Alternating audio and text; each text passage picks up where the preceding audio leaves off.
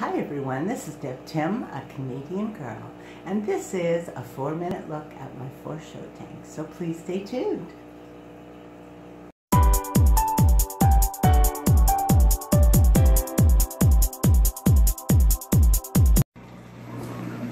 Today I'm beginning my 4-minute tour with my 55-gallon tropical community aquarium.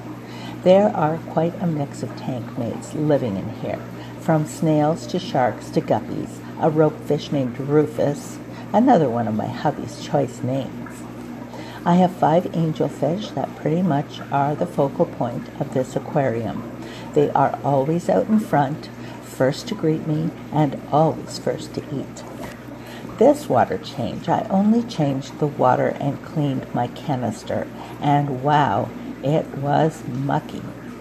I only remove everything, the scape, and deeply vacuum this tank every other week. Of my 4 show tanks, this one is by far the most work. With the lovely colors and assortment of inhabitants, it's a fun aquarium to watch. There's always a ton of activity going on to enjoy. Moving along, we come to visit Humphrey, my handsome flower horn. Humphrey's about 2 years old now and 11 inches. He resides in his own 75-gallon aquarium. Each evening before bed, Humphrey gets 3 fresh raw shrimp. Those are by far his favorite. He's not big on earthworms, but he does enjoy chicken hearts. In his aquarium, he has 1 stone, getting very nice and green. He also has a bubbler set under a stone so he can't get stuck in the tubing or move it. He likes to swim through the bubbles. He liked the bubbles coming from the sponge filter, so that's why I added the bubbler for him. He also plays in the sand and often makes circles showing the glass beneath. Because flower horns are large fish, their waste they produce is also a fair amount. It's very important to have adequate filtration. Humphrey has a reticulated sponge filter in the corner and 2 canister filters beneath the tank. Of all my tanks, my first stop is always to say good morning to Humphrey. That brings me to my 75-gallon African, Malawi, Mbuna community. As many of you know, the Mbuna are my favorite of all cichlids. The colors they display, their unique patterns, they are second to no other freshwater fish, in my opinion. They just seem to be so filled with life and excitement. They're intelligent and very interactive with anyone who approaches the tank. And it's not always about food. They act the same way even a few minutes after feeding. I personally think they are as curious about us as we are of them. Sometimes I just sit in front of the tank and watch them. Before long, I realize I have an audience in them watching me right back.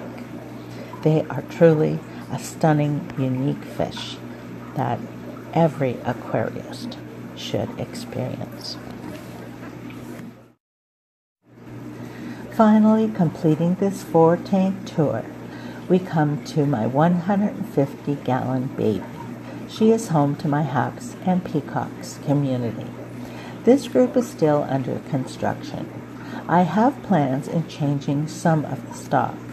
I do have a list of cichlids I plan on adding, but until I sell some to make room, that won't be happening. I'll probably give more thought in the fall, as this time of year is just too busy. The only cichlids that seem to have regular spats are my 3 large male dolphins. What impresses me the most is my little yellow belly Albert. He is the smallest in the tank, yet he has the biggest personality. He has no qualms about going head-to-head with one of the big male dolphins if he is crossed into his territory. It's amazing to watch the big dolphin leave when the little guy gets angry. The only regular breeding that's going on right now are my Super Red Empress group of 2 males and 4 females. I would love to see my Lethrinops intermedius breed, but well, I have 4 males and 1 female, so it's not likely. But anyway, this tank is really a joy to me and a pleasure to share. So until next time, this is Deb Tim signing out. Thank you so much for watching. I hope you're having an excellent weekend, and I'll talk to you soon. Bye.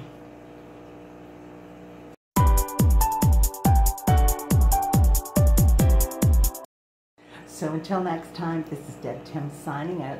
Thank you so much for watching. I hope you're having an excellent weekend, and I'll talk to you soon. Bye.